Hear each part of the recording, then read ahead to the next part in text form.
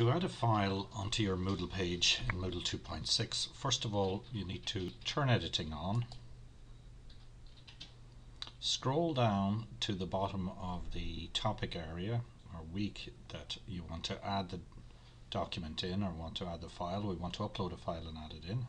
Add an activity or resource, and here scroll right down where you see resources, and under this select file, then click on add, and here we can write what will show on the page. Say for instance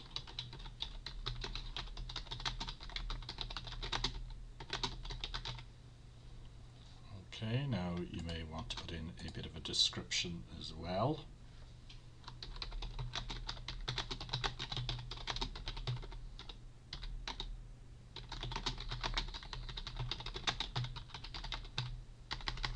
Okay, now if you want that description to appear on the page below that, tick this box here, display description on the course page.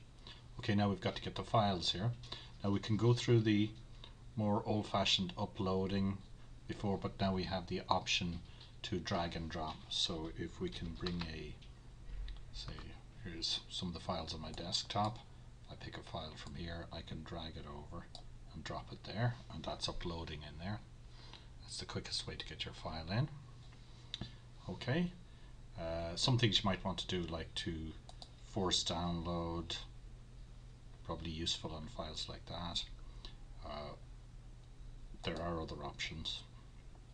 We want this to be shown on the page. We can make it temporarily invisible.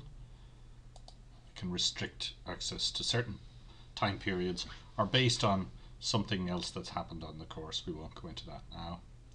And that's more or less it. Okay, so let's save that and display it.